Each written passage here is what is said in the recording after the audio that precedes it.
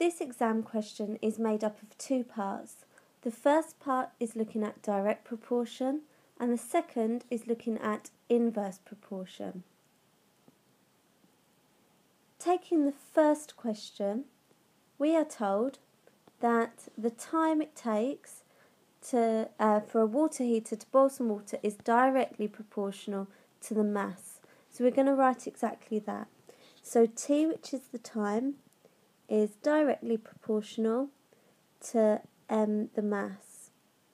Now to write this as an equation, we write that T equals K, which is the constant, multiplied by the mass. We're then told that when M is 250, T is 600. So we're going to substitute those values into the equation that we just wrote. So T is 600, which equals K, times by M, which is 250. And then we're going to work out our value for K.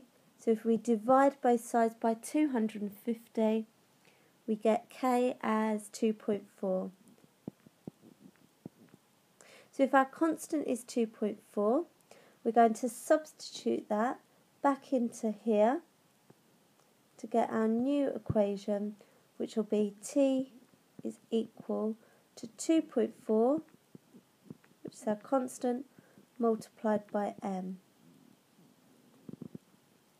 Now using that, we now need to find T when M is 400.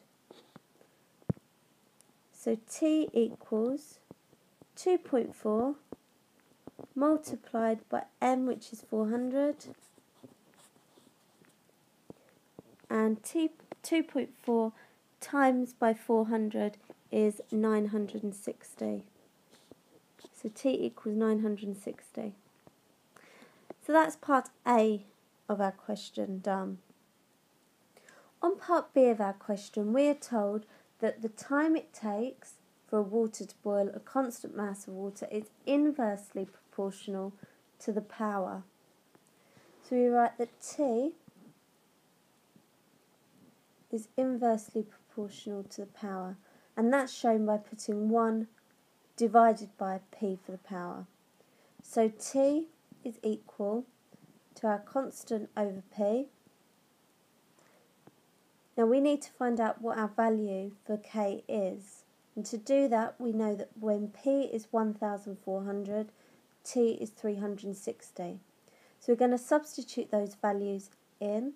So we've got 360 equals K, our constant, divided by P, which is 1400. So we're told that K, if we multiply both sides by 1400, is 504,000. Now, because the constant doesn't change, and T and P do, we're going to write our new formulae, which is that T is equal to 504,000 divided by P. So that's our formula that we're going to use for the time and the power. Now to find the value of T when P is 900, we're going to use this formula.